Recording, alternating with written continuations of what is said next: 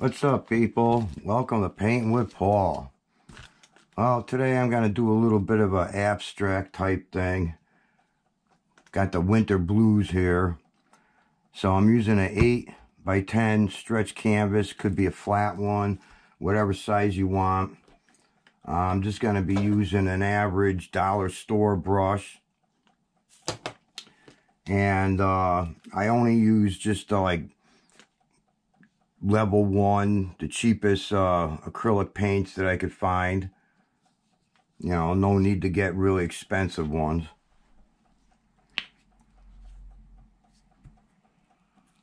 So let's see what we could come up with today. Would have helped if I opened up this paint ahead of time. Alright, so let's see. Let's do a little bit of pink. We'll see how far that's gonna go. Kind of painting in a little bit of a weird direction.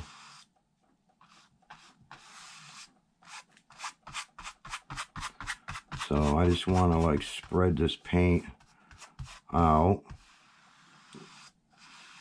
We'll have to make up this line later.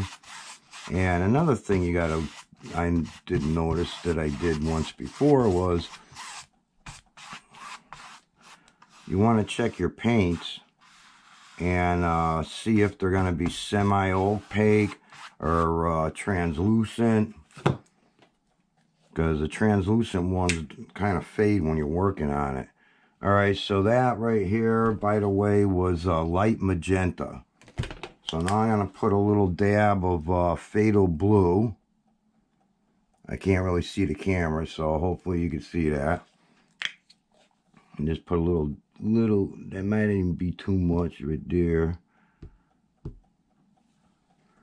because Fatal Blue is pretty dark, but we're going to still use the dirty brush.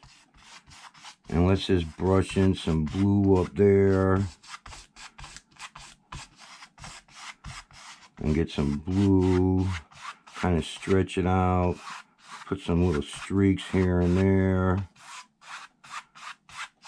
Alright, yeah, I'm liking that. Okay, yeah, that looks cool. Alright, now we're going to do the bottom part. So we're going to use some turquoise, if you can see that. And that's kind of going to be like a little bit of a scenery. This is going to kind of be like our water. Is again, like I said, I wanted to do something that was more of a abstract, but I mean, you could do this any color that you want. You know, you can make the sky yellow and orange.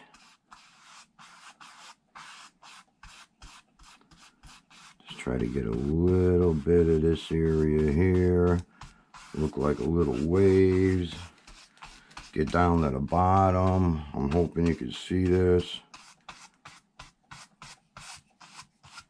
Spread that all out, cover it all up nice and good. Alright, so that's going to be our water. And I'm going to see if we could take a little bit of this and just kind of like tap in a little bit of that sky color. And kind of just brush it in a little bit. Alright, now I want to do a mountain. I'm feeling in a rocky mood today. So I'm going to be using some burnt umber. And let me see if I could clear this off. I'm going to put it on my little palette here. And I'll show you that. And then I'm going to put a little dab of black in there.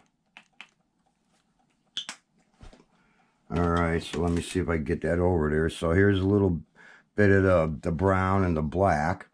And I'm just going to kind of swirl that around. Maybe not that crazy. I had to do some shoveling yesterday and some snow blowing, and the arthritis in my right arm, which I'm right-handed, is kind of making my hand twitch. So hopefully this will come out better than I'm hoping. Alright, now we're just going to take a little bit of that brown, but you know what? I think I'm just going to put another little dab of black in there, because this is kind of like almost like that theory or principle or whatever you want to call it, like one stroke painting. All right, so we're just gonna get our little palette, and we're just gonna like take our little palette knife, and we're just gonna kind of scoop up a little bit on the bottom like that. And then we're just gonna like butter your bread. So let's start about here and butter your bread. Just get some more and put it on there. You can see my hands twitching already. This might be not come out as best as I want it to. Holy cow. But you can't see too much of the black in there, but probably on the video. But once you start spreading it, you'll see that you're going to start getting some of these other colors in there. Like you're going to pick up some of the color from the base coat, you know, in this case pink. Come on, stop twitching. And sometimes it takes a while to get used to this, you know, using this knife.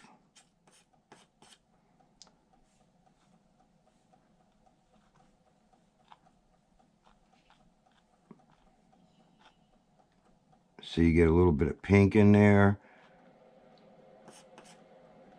So we'll just see if we could kind of neaten that up a little bit over here.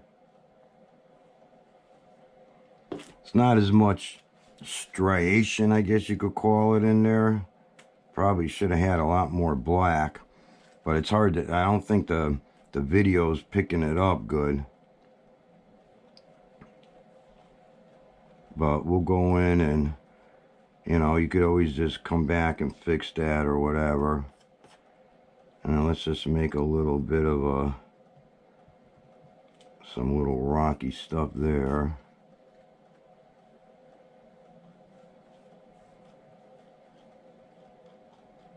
So we kind of got like this little rocky. Come on. You could do it. Little rocky ledge, little rock in the water there.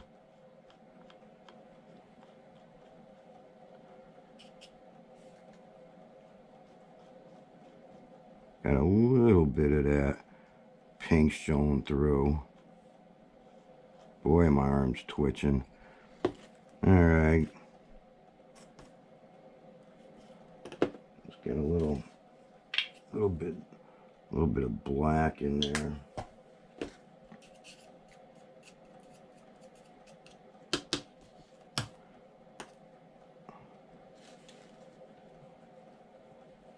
Yeah, there we go. I want a little bit more of that black showing up in there.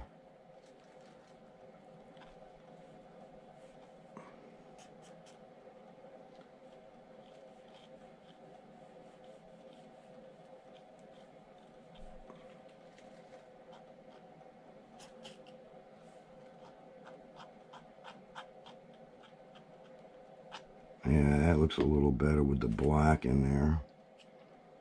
Yeah, let's just get a little bloop right there.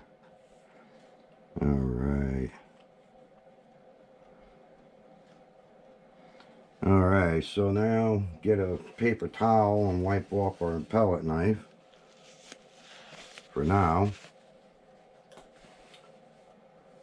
Alright, now what do we want to do with the bottom? Well, I don't know, the way my hand's twitching and everything with that. You know, I really like making these little mountains and stuff. But, I don't know, let's see if we can make another batch of these mountains at the bottom.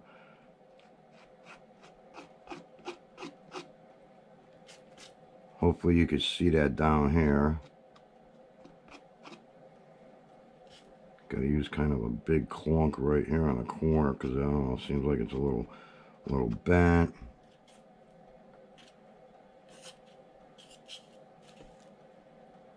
Just trying to mix up my colors a little bit, getting some more of that brown in there.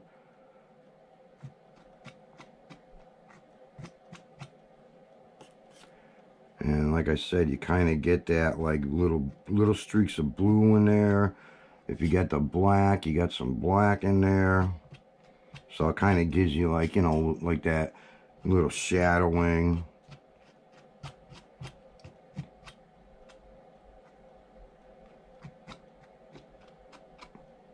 Alright, let's make a little mound right here.